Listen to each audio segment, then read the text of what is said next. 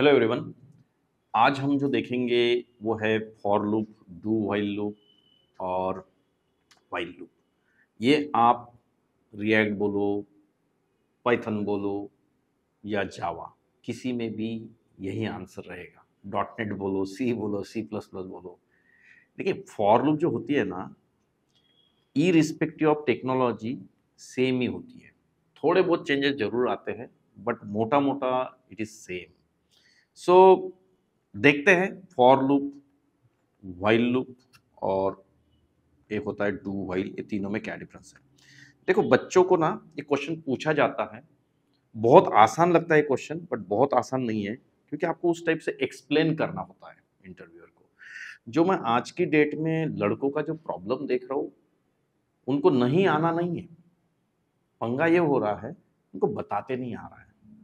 मैं अभी किसी बैच में जाता हूँ तो यही समझाने का ट्राई कर रहा हूँ कि तुमको आता है वहां तक सही है, बट जो आता है उसको अगर मुंह से बाहर नहीं निकाल के आया तो इंटरव्यूअर के पास कैसे पहुंचेगा। रोज लैपटॉप तो लेके जा नहीं सकते ना इंटरव्यू के लिए, नोटबुक और पेन पे थोड़ी लिखने के लिए बोलेगा हमेशा। टेलीफोनिक इंटरव्यू होता है तो आंसर तो देते आना चाहिए ना। तो बात ये चल रही guys, for while do while. तो समझते इसको ढंग से और किस टाइप से आंसर देना इसको समझते हैं। देखो, सबसे पहले कैसी होती है मैं कंसीडर करके चल रहा हूं कि आपको आता है। ये वीडियो बिल्कुल भी उसके लिए नहीं है जिसने फॉर लूप आज तक देखी ही नहीं है, ठीक है। तो ये उन्हीं के लिए जिनको पता है। फॉर लूप इस टाइप से होती है। तो यहां पे होता है इनिशियलाइजेशन, यहां होता है less than something some condition, here I plus plus. उसके बाद अगर मैं व्हाइल की बात करूं, व्हाइल इस टाइप से होता है और यहाँ पे आप कंडीशन डालते हो। उसके बाद डू व्हाइल इस टाइप से होता है, do while.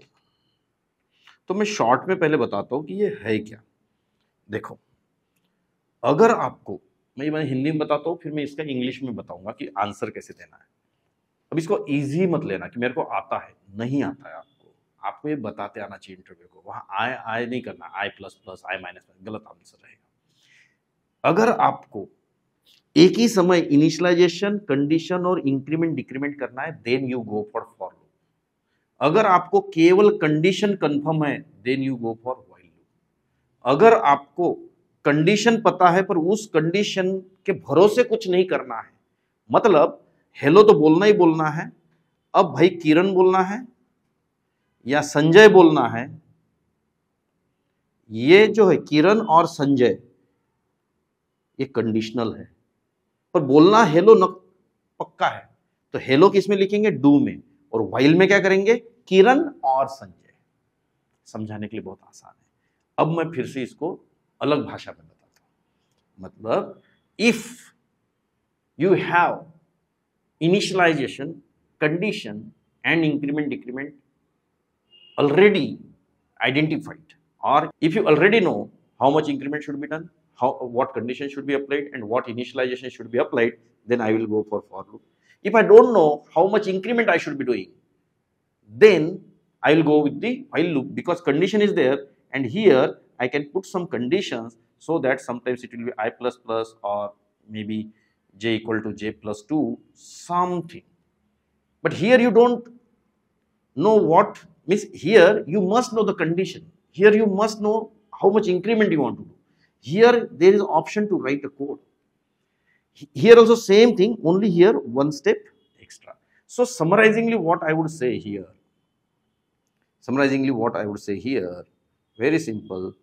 For loop you will be using if you know initialization, you know condition and you know increment while writing any code, then you will go for loop. But if you don't know increment, or you want to perform that increment on the basis of some condition, I plus plus or I equal to I plus 2, or maybe by 3, by 6, by anything, then you will go for while loop, because condition is only constant here.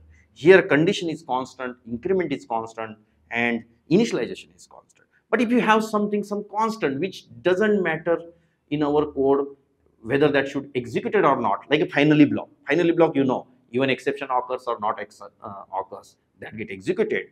But finally is a different concept. Here do means just do, irrespective of any condition, then I'll use do. and if I know the condition but I don't know increment, then I'll use while loop. Here in do while, I already gave you example. Hello Kiran, hello Sanjay. Hello is constant, hello should be always there, therefore you write that in do. So like that you should be explaining, guys. Listen this video, understand this video, then try to speak what I talk. This is for every graduate, every fresher. This question is very, very important. Very important. And this question is very complex because everybody feels it's very easy and interviewer need proper answer. Why it is complex? Because this question gives a feeling of easiness, but when you are not able to express, then it becomes complex and interviewer feels he doesn't know any basic things. That should not happen, guys. I am here to help you all. आप बहुत सारे videos देखते हो, आप Pradeep sir के videos भी देखिए जो लॉजिकल है, बहुत बड़ी अच्छी सीरीज है, मैं खुद उसको देख रहा हूँ, खुद मॉनिटर कर रहा हूँ, बहुत इंप्रेसिव है।